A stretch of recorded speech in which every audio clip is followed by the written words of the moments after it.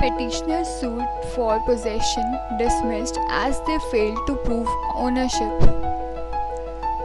Binu, Parul, Raman, Raje were the owners of the tenanted premises. The same was required for their bona fide purpose for starting a restaurant. The premises was being used by the Central Bank of India for banking purposes. The petitioners filed an application under Section 14(1)(e) of the Delhi Rent Control Act 1958 for recovery of possession of premises.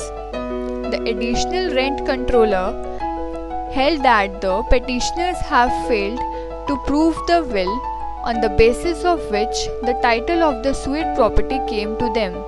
As the petitioners failed to show that they are the owners, and in the absence of the same, there cannot be any relationship of landlord and tenant between them. It is also clear that the requirement of the premises is not the bona fide one. Accordingly, the petitioners were not found entitled to possession of premises.